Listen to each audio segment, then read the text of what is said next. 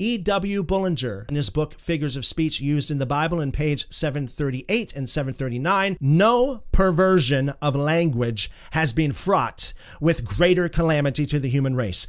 Tens of thousands have suffered martyrdom at the hands of Rome rather than believe the blasphemous fable forced into these words. Speaking of, this is my body, this is my blood. The exquisite tortures of the Inquisition were invented to coerce the consciences of men, to compel them to accept this lie. Luther himself was misled through his ignorance of this simple law of figurative language. In his controversy with Zwingli, he obstinately persisted in maintaining the literal sense of the figure, and thus forced it to have a meaning which it never has. He thus led the whole of Germany into his error. What a solemn and instructive lesson as to the importance of a true understanding of the figures of language.